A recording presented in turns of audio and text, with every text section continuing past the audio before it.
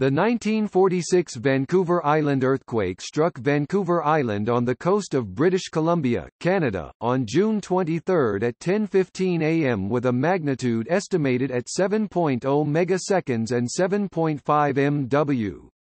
The main shock epicenter occurred in the Forbidden Plateau area northwest of Courtenay. While most of the large earthquakes in the Vancouver area occur at tectonic plate boundaries, the 1946 Vancouver Island earthquake was a crustal event. Shaking was felt from Portland, Oregon to Prince Rupert, British Columbia. This is one of the most damaging earthquakes in the history of British Columbia, but damage was restricted because there were no heavily populated areas near the epicenter, where severe shaking occurred. This earthquake is Canada's largest historic onshore earthquake. However, the greatest earthquake in Canadian history recorded by seismometers was the 1949 Queen Charlotte earthquake, an interplate earthquake that occurred on the ocean bottom just off the rugged coast of Graham Island, which reached magnitude 8.1 on the moment magnitude scale.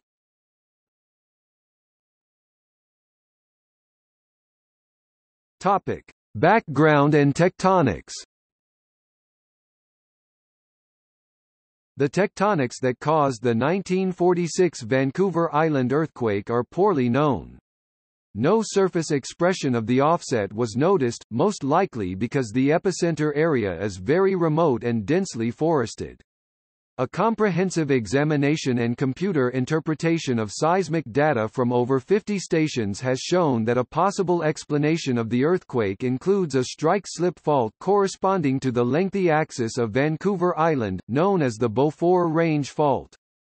A fault running across Vancouver Island, corresponding to the projection of the underwater Nootka Fault on the British Columbia coast, is also a possibility but an unlikely one because the earthquake showed no evidence of offsets along a series of highways that follows much of the eastern coastline of Vancouver Island, called Island Highway, and other roads between Courtenay and Campbell River.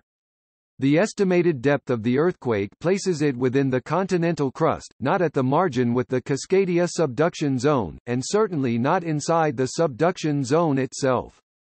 Specifically, the earthquake's epicenter was positioned somewhere in the Forbidden Plateau region, in central Vancouver Island.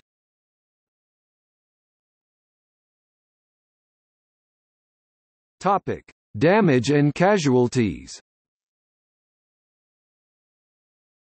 Though very destructive, the earthquake caused only 2 deaths, Jacob L. Kingston, aged 69, and Daniel Feitler, who was 50.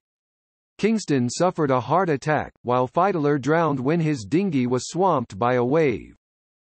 In Vancouver, damage consisted of lofty buildings oscillating violently, and a piece of masonry fell from the local railway station. In addition, within the city, at least one gas line cracked and several power outages occurred. Fires broke out in several chimneys, and at least one swing-span bridge was fractured by the shaking. In the Hotel Vancouver, which housed the elderly and caught on fire, more than 500 war veterans' families fled the flames.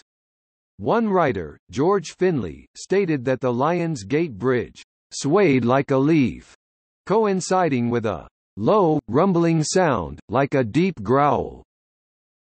The 1946 Vancouver Island earthquake demolished 75% of the chimneys in the communities of Cumberland, Union Bay, and Courtenay and caused extensive damage in Comox, Port Alberni, and Powell River, on the eastern side of the Strait of Georgia.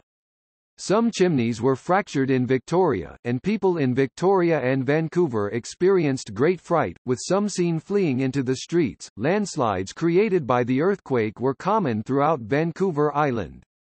Land subsidence resulted from the earthquake, most commonly around shorelines on the Strait of Georgia. This included the bottom of Deep Bay, which sank between 2.7 meters (9 feet) and 25.6 meters (84 feet). These measurements were reported by the Canadian Hydrographic Service. Also, a 3-meter (9.8 feet) ground shift occurred on Reed Island. Ships throughout the region were affected, and those on board them during the earthquake described it as similar to having run over a sandbar or striking a rock.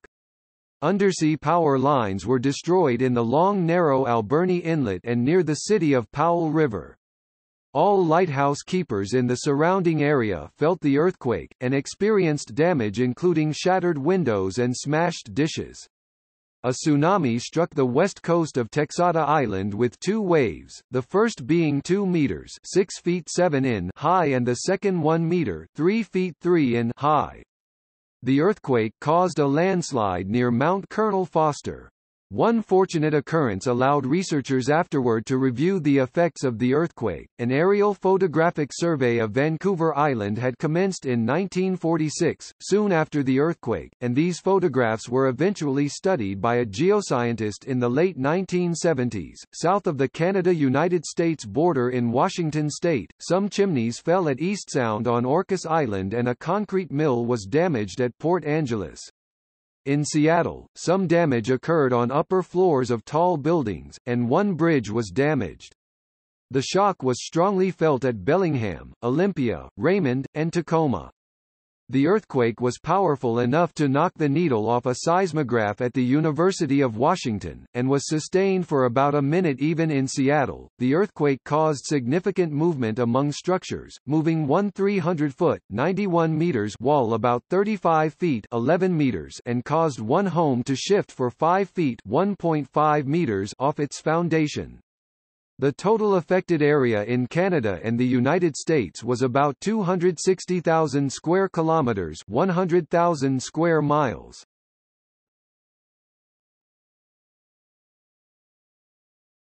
Topic: See also: List of deadly earthquakes since 1900. List of earthquakes in 1946. List of earthquakes in Canada. List of earthquakes in the United States.